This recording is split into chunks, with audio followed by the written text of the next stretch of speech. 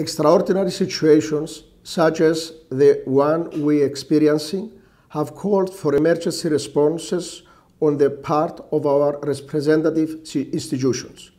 Our established order, as we knew it, has been transformed. The role of parliaments as guarantors of stability and democratic legitimacy must be reinforced.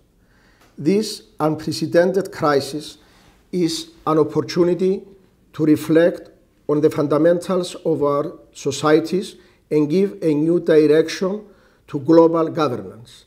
The challenge is not to return to the normal pre-COVID situation, but to build a new reality based on solidarity and multilateral vision on the world, where safeguarding people's rights and well-being will be at the core of all efforts and policies.